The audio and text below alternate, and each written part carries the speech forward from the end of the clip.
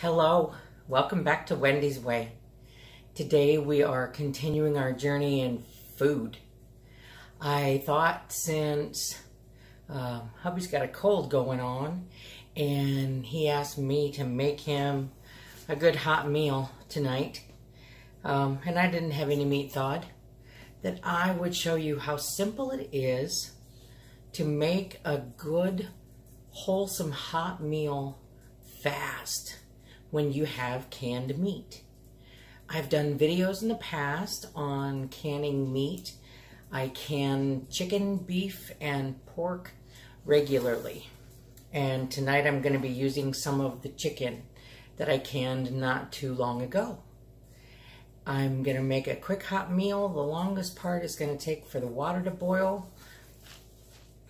For the minute rice, I'm simply going to make a meal out of minute rice, which, you know, as soon as the water boils, you throw it in there, you stir it up, turn the heat off, throw the lid on, and let her fluff. I'm going to put in a quart of canned chicken. I will drain the natural juices off the chicken. I'll put it in a small container and put it in the fridge. I should have put it in with the water to cook the rice next time. Anyway, I'm going to drain the chicken, and so that it is in smaller pieces. It's in reasonably bite-sized pieces now, but for chicken and rice, I want it in smaller pieces than it is now. And I have found that the easiest way to do that is to remove the lid, drain it off if you want to, and then take a carving fork and push it down in and turn it. Push it down in and turn it. And it shreds the meat in the jar before you dump it out.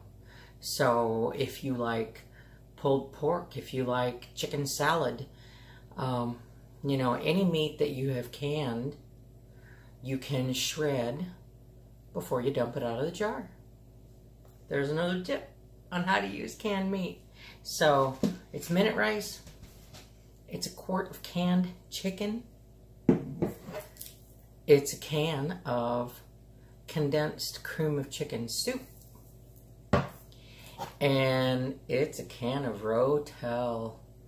I could probably get by with a smaller can. We love our Rotel.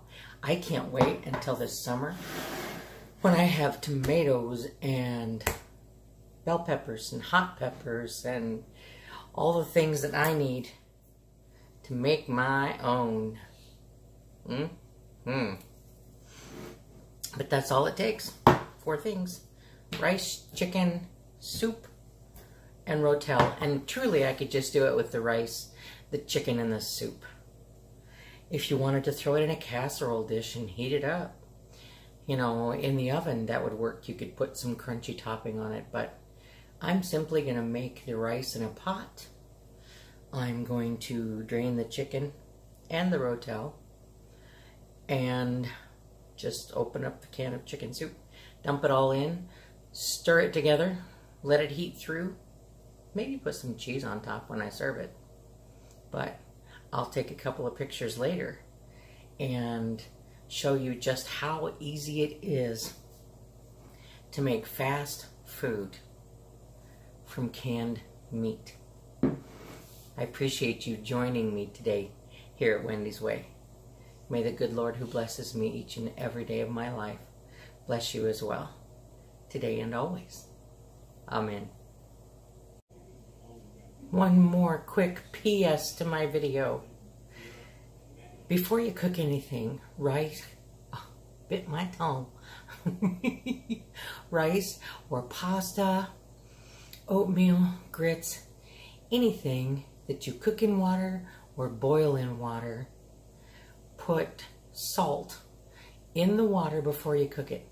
Even if it's something that you're making that's sweet, because when you put the salt in while you're cooking it or before you cook it, it simply works as a flavor enhancer. You don't taste the salt. It just makes everything taste better. When you apply it after you've cooked That's when you taste the salt.